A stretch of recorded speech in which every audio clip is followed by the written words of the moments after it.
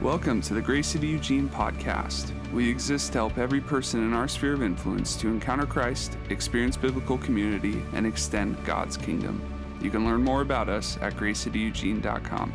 Here's the podcast.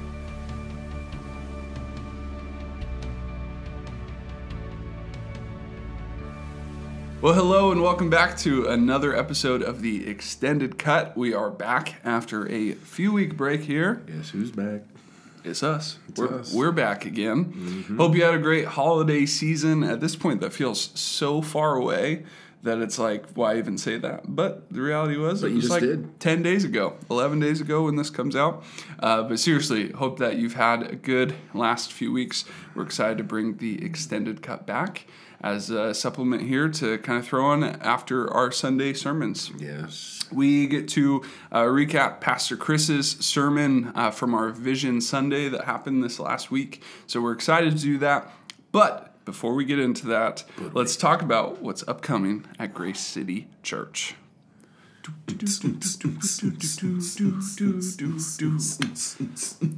You see, I had the really fun song last time, but maybe this time we'll play no song. We made the song. Probably most pertinent what's upcoming for us. We've got a prayer and worship night this Friday night. It's going to be epic. It's going to be so good. We're going to have two C's. Two C's.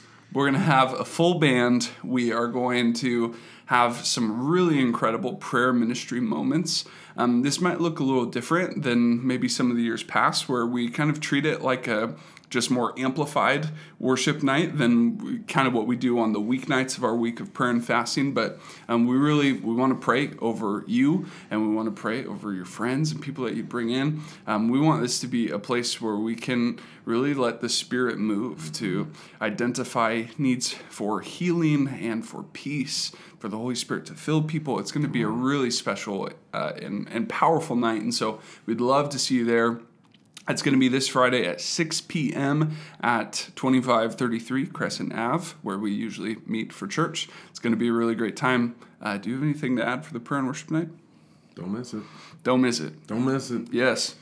We've also got some men's and women's social events coming up. I believe January 15th, Sunday evening, is going to be the women's. They're doing a recipe exchange. The men on the 21st are doing a breakfast together. A couple really great things. You can find all the details and registration information at gracecityeugene.com on our events page. Please do that.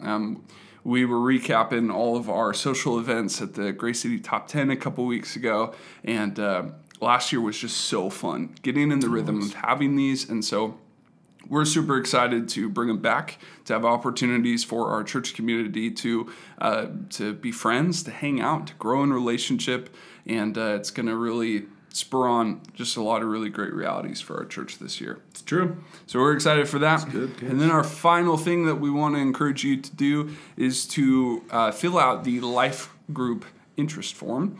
Went out in the e-weekly last week. It'll go out again this week. If you hear this podcast and you need that form, reach out to me, reach out to Chris. We'll get it to you. Life groups kicking up next week. We're going to have 3 different options that you can sign up for. 2 on Wednesday night, 1 on Thursday night. One that's going to be campus focused. It's not campus exclusive, but it is going to be a place that we're encouraging our college students to jump in. And if you have a heart for the campus, we also encourage you to jump in and be there to care for them, to love them, minister to them, and be ministered to by them throughout the following term. It's going to be really, really special. And so those are a few things that we've got going on. As always, you can stay up to date at gracecityeugene.com or by following us on social media at Grace City Eugene. All right, Pastor Chris, let's talk about Sunday. But before you do, if you have not yet listened to this week's sermon, this won't make a ton of sense. So you can go to any of your streaming video platforms, check out. It's titled Own It. Spoiler alert on the topic. And make sure you listen to that, stop here, and then come back once you're done. But anyway, now we got that out of the way. This week, we talked about how last week was kind of a reflecting on God's faithfulness and the highlights from the previous year. This year is a word from God for this coming year, where our focus should be, what we believe He's going to do, what we can anticipate for this year. And what I talked about was kind of upgrading our faith and taking ownership of it. So I unpacked how, for me at least, and I believe for others, there can be these kind of iterations of the level in which we engage our faith. And that is, at first, when we receive our faith or a word from somebody or prayer, encouragement, or a touch from God, we can just be kind of like that posture of like, well, thanks. Yeah, okay, yes, I that's great. And then we can go from like that to, okay, I believe that's available to me. And then there's a step further that I encourage us into is like, no, taking ownership of it, activating it, applying it to our lives. Mm-hmm. And so not just being passive receivers of our faith, but taking a hold of it, owning it, and seeing it applied and walked out in our everyday lives. Whether that's just your lordship with Jesus, whether that's your calling, your purpose, your mission, your new identity, and what that means for you and everybody around you. And so that was kind of the basic gist of it. And we talked about stages of that as well, how oftentimes we come up in our faith on a borrowed faith, right? Mm-hmm. From family, friends, somebody else that introduced us to Jesus. But we're not supposed to stay there, that we need to take ownership and step out of that. We talked about a couple things that owning our faith does. And one is that we're proud of it. We're not ashamed of it. We're happy to talk with others about it. We use that analogy. When you buy a house, you're putting up that picture. You're like, check it out. I saved up. I invested in this. You're proud of something you own. We talked also, kind of landed the plane, that we share it. When you own something, you have the right to share it, and what that looks like and the impact that can make in this final charge for our community to wholly live out what we have received from the Lord and see that make an impact. And so it's kind of the basic gist of it. It wasn't like a huge concept, but it definitely was something that needs to engage our heart at a deep level. Sure. And we believe God wants to flow out of it. So no, and I really loved this message, and one of the things that I really appreciated was the kind of list of contrasting what it's like when you own something versus just when you have borrowed it or received it from someone else. And that there are different levels. There's a different kind of pride you have when you recognize that, like, this is mine. Yeah. I've received this. This was designated for me. I'm going to care for it differently. I'm going to steward it differently. And that was just such a cool lens to think through all of these different ideas. So I really enjoyed this message and thought it was such a pertinent word for our community for the year. Last year our big theme was kind of pursuit was kind of our big goal for the year. And I really just like this, that it's like we've been doing things in small groups where we're trying to identify giftings, and we're trying to give some practical, tangible ideas of how you can go practice it and how you can do these things and whatnot. And now just kind of this message of like, many of you have received what you need. You know what you've got. It's been identified. It's been promised. It's been called out. Yeah. Now it's time to own it. It's time to do it. And that's just such an exciting thing to get to be called into and to get to step into as a faith community. It's really good. Well, let's dive into some of our questions. And this one might be especially unique since it's kind of like a Vision Sunday. This isn't just like a, one Sunday and then we're kind of moving on to the next thing the following week or even in a series. It's kind of like this is a word for the year. Mm-hmm. This is an idea that we want to hold on to that is going to come up throughout our week of prayer and fasting, that might come up at men's and women's retreats down the road. Like it's going to be a theme that we try to infuse throughout the year. So what's difficult when you're trying to put together something when there are so many other great words that could come for a year? In this particular one, like last year, God gave me the word, and then I had to seek Him for the heart behind it. This year, I feel like God gave me the heart, and then I had to be like, what word do I put, or phrase do I put to this? And it's actually like, I appreciate elements of both, but trying to distill down. I mean, I was having conversations with you. It was like, it could be this, it could be this, it could be this. Like, I don't know the phrase or the word or the specific way to frame it, but gosh, I know what God wants to impart to our community. And so that was uniquely challenging in trying to figure that out. Especially, it's like, I can't just say something and then, like, I don't remember in a couple weeks anyway. Like you said, this is going to be something that we're going to revisit. We believe is a posture for our church for this year. And when I say that, I don't mean just for this year. I mean something that God wants to establish in us this year, that next year we don't have to say this is the word for a year again. Right. We're building upon it, right? And so pursuit doesn't go away in 2023.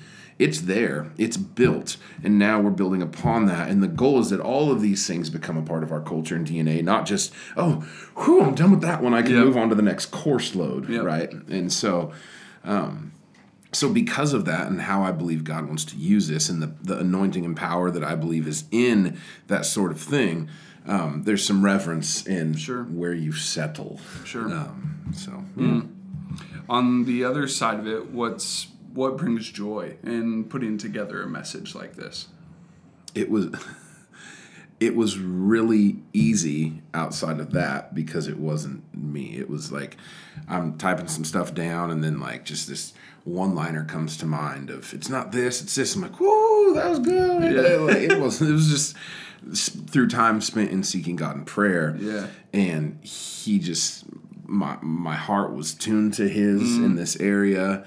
I've heard it put like when you tune a guitar, there's a certain frequency baseline that things are tuned on that everything is built upon, and you have to get that right. Like I'm tuning in this frequency, and then everything is tuned relative to that. And I feel like that God did that work in me so that everything else relative to it just worked. Yeah. And there wasn't like a bunch of friction and trying to get it there, dissonance. Like it was just like okay, we got it. It was very settled.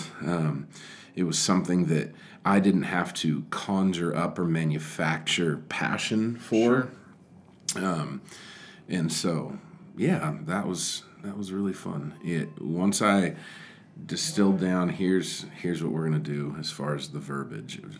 It flowed and it was fun, and it had to preach it to myself, right? Work it out in my own heart so that, and that's something I don't think people realize, and maybe we've mentioned this before, we've done a few of these now, but a lot of the words and even a lot of the sermons I preach, like, they're convicting. Like, there's some surgery to happen. There's some challenging realities that the Bible calls us to.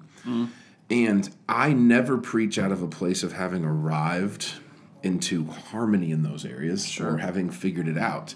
I spend at least the week before repenting, working out my faith in this area so that when I preach it, it's not from a place of personal agenda or trying to present something that I'm not willing to go that place either. And so I don't know how we got there, but that's great. That's part of it is like, man, there was a joy in working that out in my own heart. And okay, what does this look like for me? And in that process, some illustrations come up. Like, well, it's like this for you. And like, oh, that's God. I'll use this car thing. Oh, yeah, when I used to borrow tools, like, that wasn't my goal, but man, I needed that to learn. And just some of those illustrations that came out of me working through it with the Lord. So, that's really good.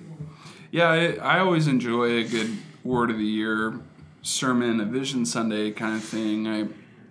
I just think it's so cool. You know, there's so many ways we can complicate messaging for a community, or maybe when we're putting together like our New Year's resolutions, we're like, hey, these are the 10 things I want to do in 2023, and it's like, that's an overwhelming list, like 10 different things. And so I just even love the joy of saying, hey, this is going to be a priority for us. This one thing we're going to try to grow in this year, and the next year we'll get to build on it. Yeah. We're building from last year's one thing that we're really focused on that was infused in this and that and came out in these sermons and all that. And we saw it happen. Yeah. It wasn't just a word, like, God did that. Yep. at the level of which our church could handle it or our size could engage that way. But man, it happened. Yeah. And it wasn't because of any of our awesomeness. It's like, hey, this is what God's going to do. Let's get ready. Like it was really cool to see. Yeah. No, it's very good.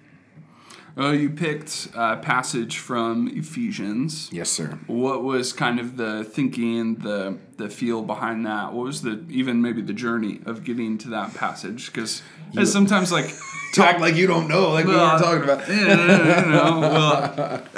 Topical sermons are different. Yeah. It's easy when you've said we're going to preach through these instances in John, like we're going to in our upcoming series, and you get to pick your point from that versus I've got this thing from the Lord, but now I've got to find what's the biblical support. Where's God put this in His text so that this isn't just a fun, good idea from me, but it's something that has some substance and some rootedness in the Word. Yeah. How do you distill down to one or a few scriptures the concept of lordship? Right. Of Jesus calls the shots, and we need to get in line with that. Because in essence, that's what this is. Sure. Like, here's what He says to do. Are we going to do it, or are we going to try to put that off on somebody else like we do too many other things in our lives? Yeah. And unfortunately, I was so excited to preach the Word in the heart that I skipped over a paragraph of how this applied to my message. Oh, Lord, I apologize. So this idea of going from receiving to owning obviously led me to Ephesians. That was the thing. Sure.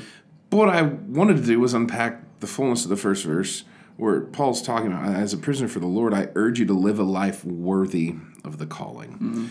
And the connection between living a life worthy and taking ownership of it. Mm-hmm.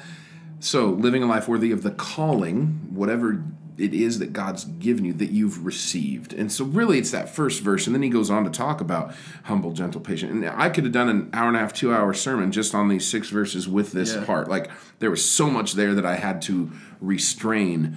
But really it comes down to that first verse. Like, Paul was a prisoner for the Lord. He was not living in his mansion in the Hamptons and writing letters because he was on vacation. He needed some hymn time. And he's urging them, after he unpacks all that they have received through and in Jesus, to live a life worthy of what they've received, which means taking it to a next step. Hey, you've received it. Now it's time to grow it, to own it, to see it applied in your life. And that's what really led me to this text. I think the book of Ephesians could be preached every year, like over and over, and it would never get old. But anyway, that's kind of what took us to that journey. And so that's great. Yeah, that was the one thing that I was like, in the extended cut, I need to. And so thank you for doing this. Yeah, absolutely. As we kind of land the plane, just any other pieces of your heart for this word and for our community, or should folks just show up to the prayer and worship night on Friday for more of that? I mean, yes, you need to be there. And, like, I will rarely say, like, whatever you do, be there. But, like, whatever you do, be there. Yeah. Bring your friends. Bring anyone that is interested in encountering and knowing more about who Jesus is. Yeah. And that's not because there's going to be a message that tells them. It's because there's going to be evidence of God's power, Him working in a community, in people, and that's what's going to preach on Friday night. As far as anything else that I would add to it, when you own a house, you live in it. When you own something, you inhabit it, you utilize it. Your desire should be to see the fullness of that thing applied in your life. And so, like, what does that look like for us walking out our faith? It looks like that we utilize the fullness of God's word and what it means to us, the fullness of our community, the fullness of the opportunities to gather together. Whether it's a prayer meeting, a worship night, a Sunday gathering, a social, a kids event, a church camping trip, whatever it is, like, utilize the fullness of what it means to own and walk out your faith in the context of the place in the community that God has planted you. And His word, His heart, His purposes for you will not return void. Yeah. And this is not a year to sit back and wait on the Lord for Him to tell you and make you his puppet in what you do next. This is a year to activate what God has already planted in you and see that activate in others. And so I urge you, like, this is a year. It's time to get off the bench, get up off the couch, get out of your house, make yourself uncomfortably available to be used by him, to be used in the lives of others, and he will do amazing things in you. He will mature you. He will give you words. This is it for this year. Yeah. And there's a lot of other stuff that's going to happen and a lot of other stuff that will come out of that. But this is not a year to stand passively by and hope that something will happen. We have hope in Jesus, but we know things are going to happen. We know that he's moving and that he wants to use us. We don't have to sit and wonder. Yeah. Does he want to do something? Absolutely. Absolutely he does. But how is he going to if you're just in your house, if you don't show up, if you don't own what he has put in you? And so, anyway, I digress. What about you, Casey? What really popped off, and do you feel is the most important thing that people take, that they grab onto out of this? What would you encourage them in? Yeah,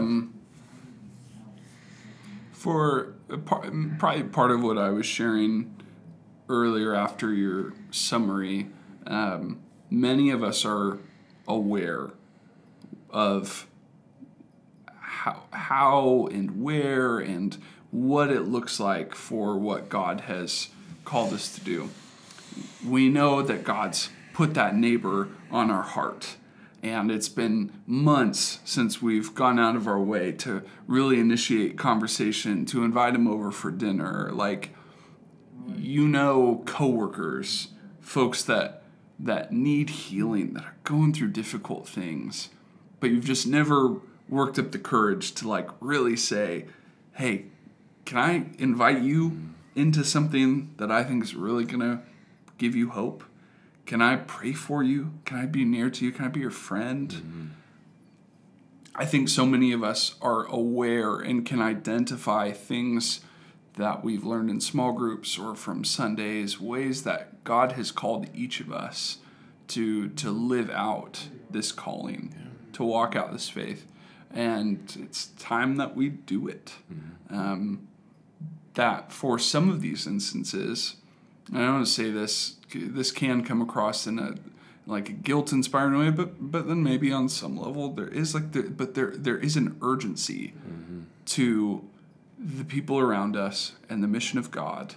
There are things that happen. There are people that go by having not heard or received the love of God.